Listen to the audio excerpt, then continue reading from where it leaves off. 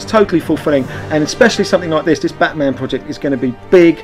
It's big budget, it's big scope, it's epic, and it's going to be, you know, they're big arenas. We're going to have tons and tons and tons of people, you know, thousands and thousands of people to come and see it. You know, what more would you want as an artist, as a composer? It's perfect.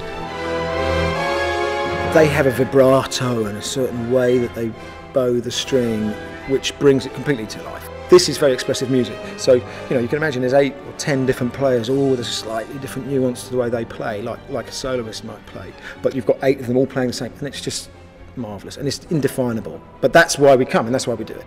Filling the O2, when I heard my music in the O2 for the first time, and that is a seriously big space, and we'll be dealing with that on this Batman show.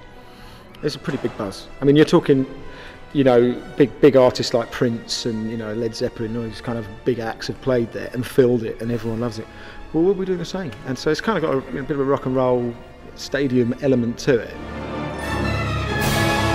James has got some previous form with big arena shows. It evokes Batman on screen, so if it does that, then it's certainly a good start for the arena show.